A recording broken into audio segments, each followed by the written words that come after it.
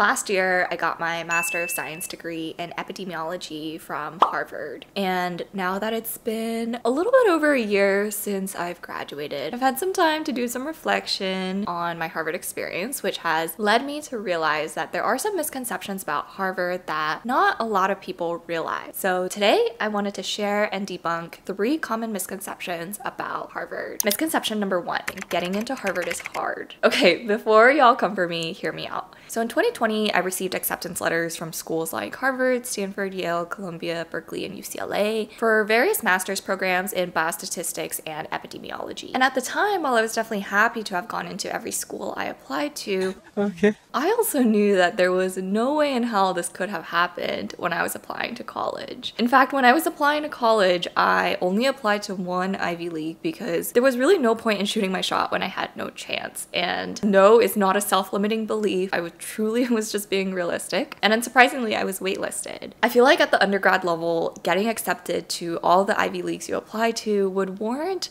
at least like a local newspaper article.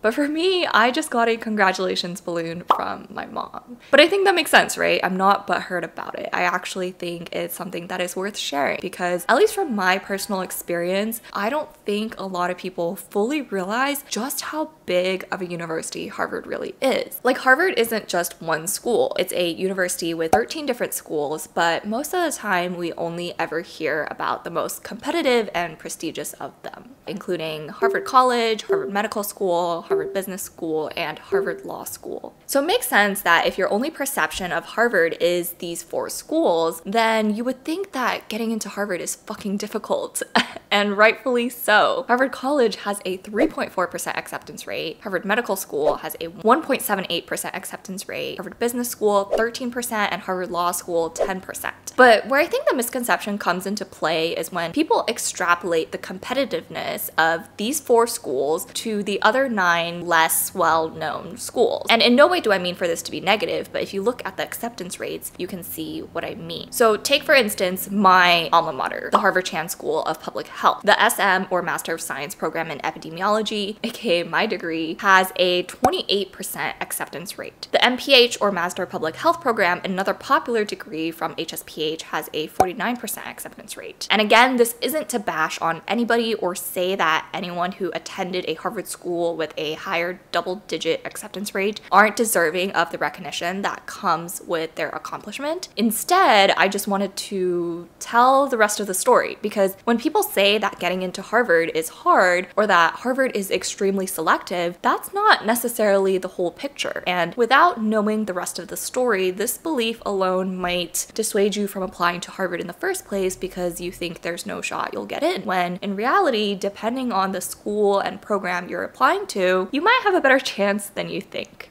Misconception number 2, the education at Harvard is world class. So you would think that to maintain the level of prestige that Harvard has, Harvard would need to hire the best of the best faculty members and provide the best of the best education. But unfortunately, that's not always the case. So let me give you the tea. I know this one professor who would actually forget to come to class and teach on a regular basis, and students would literally have to go to his office to remind him to come teach. I also had another professor who would just read his slides word for word, which not only made me question why I was attending lecture in the first place, but it also meant that I had to supplement my learnings by heavily relying on the teaching assistants and watching YouTube, which, you know, made me question if I really got a Harvard degree or if it was a YouTube university degree. And while I did encounter some really great professors, hopefully you can understand why I was a little disappointed in the fact that I was paying over $100,000 for what was supposed to be a world-class education. But ultimately, I came to accept the fact that it is what it is. It is what it is. It is what it is. And actually, I guess it kind of makes sense that you encounter bad professors at Harvard, because just like any of the other Ivy Leagues or top national universities, Harvard is still a research institution as opposed to a liberal arts college. And so what that means is, for many professors, their priority is research, because at these research institutions, a lot of professors want to get tenure. It's effectively academia's version of getting the best promotion you can get. And the decision to give professors tenure or not heavily favors a professor's research experience rather than their teaching experience. And then once professors actually become tenured, then there is even less of an incentive to be a good teacher, because being tenured means you have job security for life. You cannot get fired no matter how shitty your course evaluations are. So for this reason, many of my favorite professors at Harvard were not professors at all, but actually lecturers. These are people who might also have a job outside of Harvard, who are less engaged with research and who are not part of the tenure system. So their sole motivation to teach is because, well, they want to teach.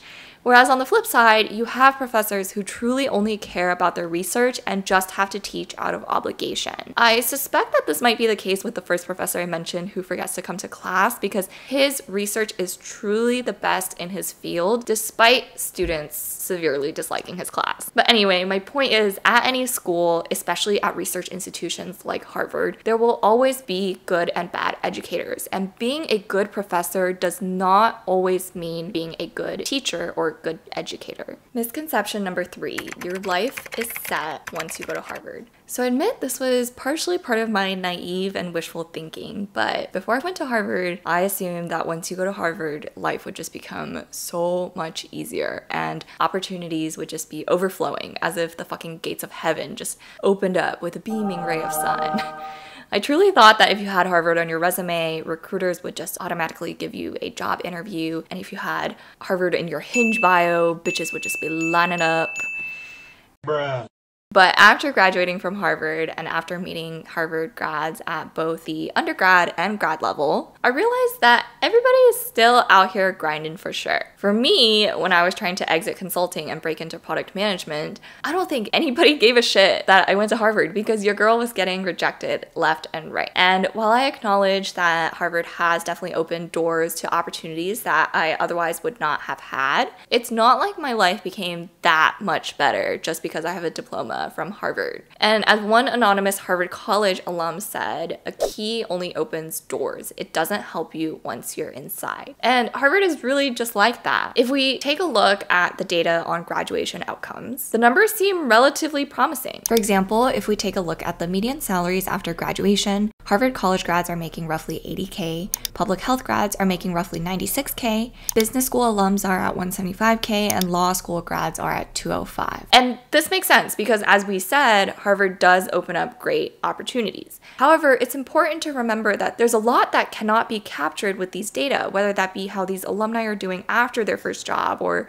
how their mental well-being is, or how they're doing in their relationships with their friends and family. And anecdotally, there's plenty of Harvard grads who are going through their own struggles just like anyone else. So Harvard is most definitely not a guarantee for success, and that includes not only academic and career success, but also emotional, physical, and financial success. So that wraps up the 3 misconceptions about Harvard that I wanted to share, which again is not to say that there isn't a little bit of truth in each of them, but hopefully this video was able to shed light on a different perspective from what you may have originally thought. If you enjoyed watching this video, please let me know in the comments below, and feel free to like and subscribe. If you went to Harvard, let me know what your thoughts are. And if you didn't go to Harvard, let me know if you thought any of these misconceptions were true. And I'll see you next time. Bye!